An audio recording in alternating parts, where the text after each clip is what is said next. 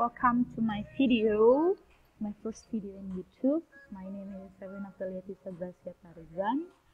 I'm from Gracia University of Education. So this video will talk about 10 questions of e-learning class design and development. And the first question is, what is online learning? Explain also synchronous and asynchronous learning. So online learning, in my opinion, is we as students use an educational tool when we are learning, whether it is on site or not. And synchronous learning means that the learning process happens at the same time and more into teacher center. And the next one is asynchronous learning, means the learning process based on student center and in different time. Next question is, what are the basic features of an LMS or learning management system? Let's explain. I took 5 out of 8 basic features that they are announcements, syllabus, lesson, discussion forums, drop boxes, or assignment about. So for the example of announcements, we can see from the book, announcements. This one is announcements. As you can see,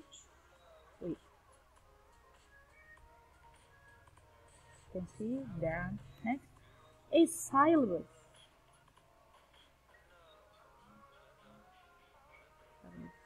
Next is lessons.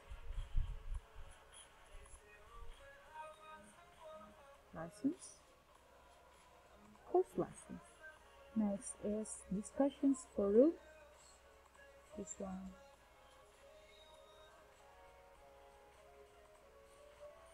This one is discussion forums, course forum topics. This one, and drop boxes. Okay. So announcements become the first thing students see in online course, followed by syllabus, when the students know the structure and expectation of their course, and lessons for their online courses, of course.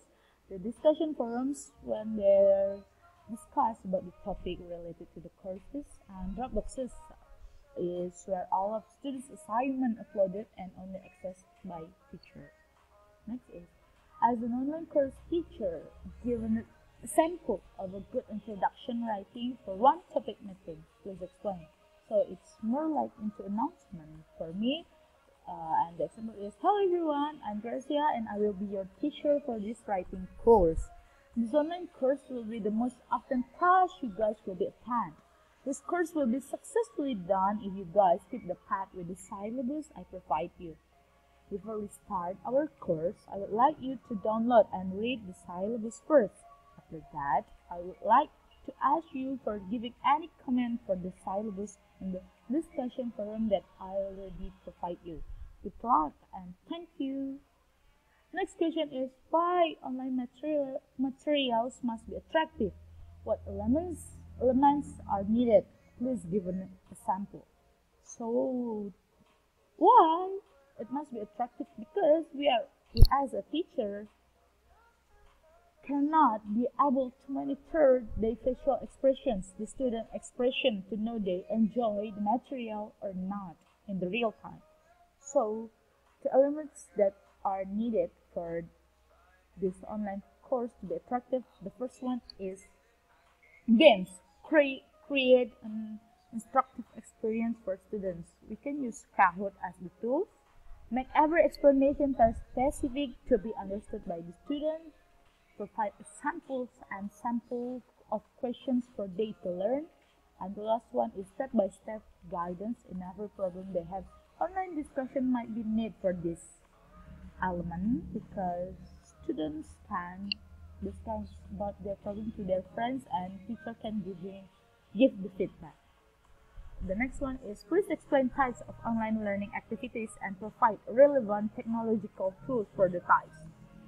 I took 3 activities: online discussion, serious games, and portfolio. Online discussion, we can use Schoology as the the relevant technological tools, Kahoot for the series games, and Google Documents when the students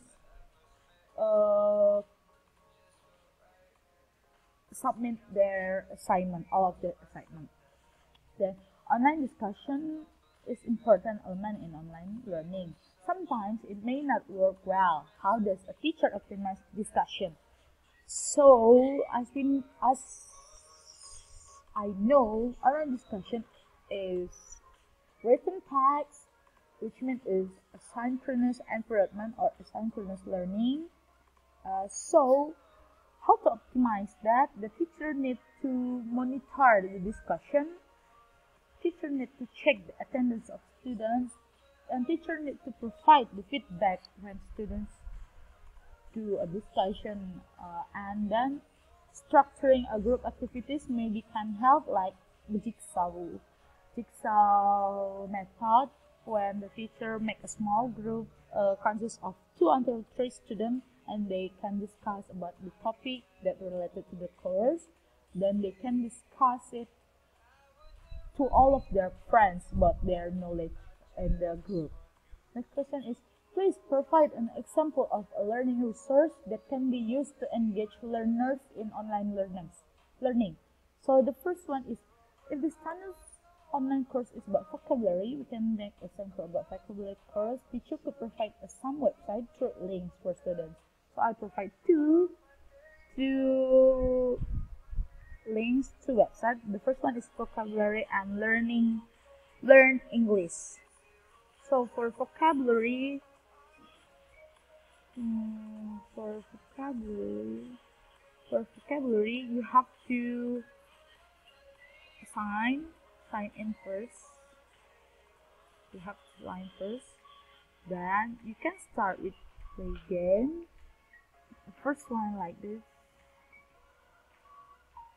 Okay, the first one. Play means playing.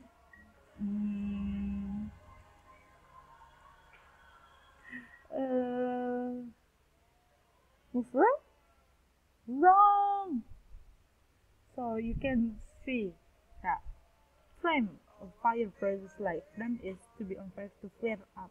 Criticize harshly use of okay. So you can play the game in here.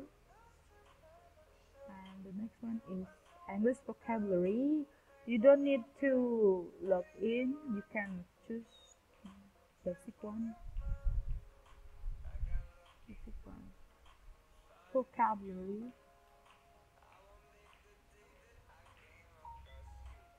So accessories, you can start it from it.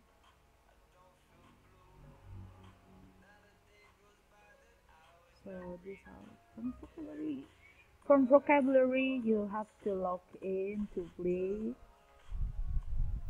You can start learning, but from this one, you don't need to be logged in like this one. First make class, where's glasses, where's car, where's bracelet.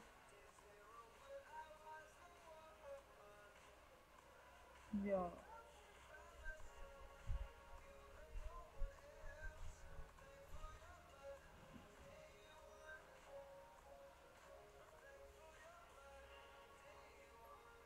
Necklace.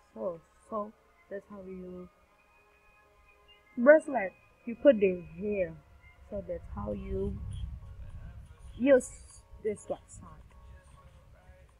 And next one is, kindly give an example of effective assessment in English online teaching and learning. You can pick one or integrations of more than one language skill.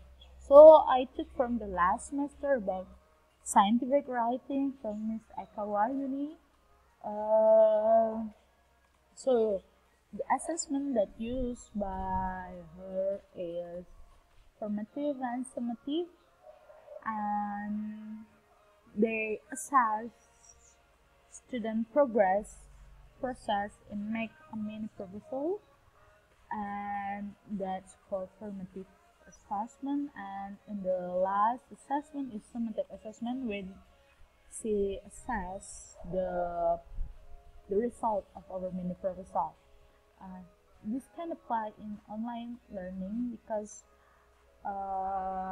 when teacher provide a discussion forum, teacher assess the process and the progress of student, how they ask, how they answer the question from the students, and that's more to be formative assessment. And then for this summative assessment, I think it takes a lot of part in online course, like the assignment they submit in the online course, that will be a summative assessment because teacher just assess the result, the final result of their knowledge. And next one is, what are the basic elements to consider when building an online course? Please explain.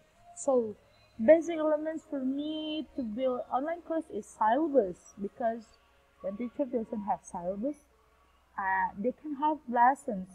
So, it means that teachers should have a syllabus first, so they can make lesson, discussion forums, and they have resources. And basic knowledge for teacher to make online course is to know basic program of word processor, spreadsheet, photo manager, and email.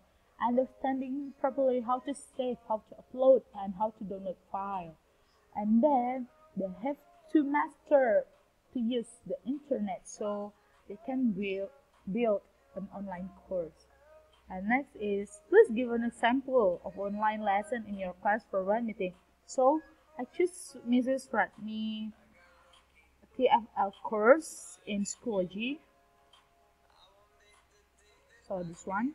So Ms. Ratni will provide like discussion, like she provide a material first.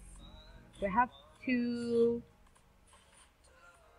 make a summary of the material a week before the material will be explained by Ms. Rasmi. So I already submitted.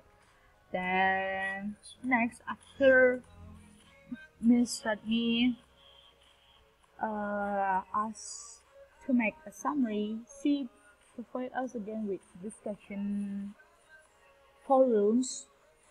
What we already make a summary topic that already we summarize will be discussed with all of the students, and then that's how we discuss.